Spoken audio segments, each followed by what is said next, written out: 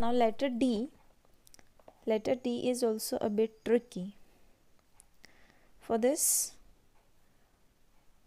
a downstroke, number 1, a downstroke, number 2, create a loop over here. Okay, create a loop. See, you can see this loop over here. Okay, number 3, after creating this loop, touch it to this line, to this bottom line, and bring it up. Okay, number 3, downstroke, a loop, curve, and half loop over here, and your D is done. See, again I'll show you,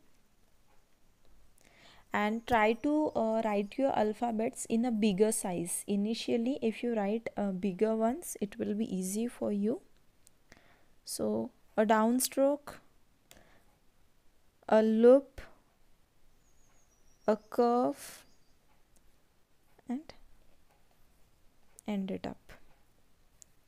It's easy once you get hand on it. Okay, so this is your D. Now comes your small d. Okay, so again a tick mark, small tick mark like structure, curve,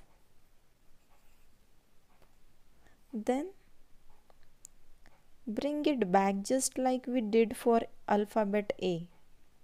Bring it back, join it to this part and extend it up.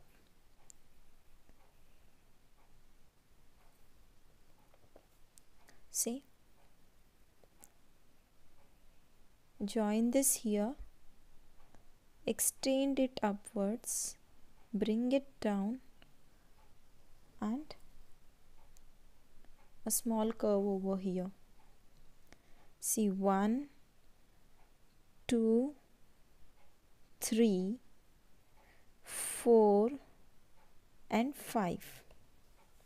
In 5 steps, your D will be ready.